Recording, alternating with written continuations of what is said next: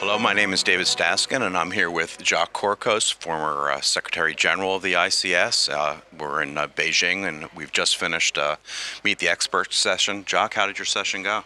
Extremely well, interesting. This was the first time that I did one, and I found that it was very interesting, very relaxed, and my participants had very good questions. They prepared themselves and they had good questions. Who was your co-moderator?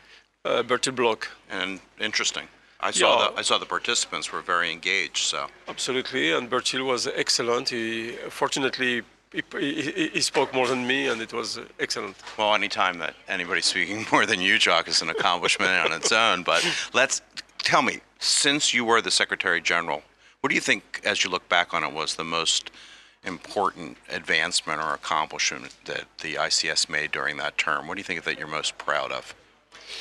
Well, this is a good question. We had three main objectives, and I think we accomplished the three objectives that we had to improve the governance, the visibility, the transparency of the board, and the transparency of the whole administration. We created the fantastic fistula group, taking care of the worst incontinence that we have on the earth, which is the vesicovaginal fistula in underdeveloped countries.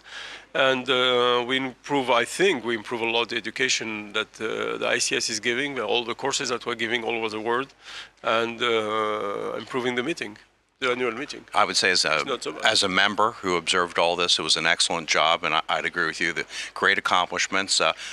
Have you enjoyed Beijing?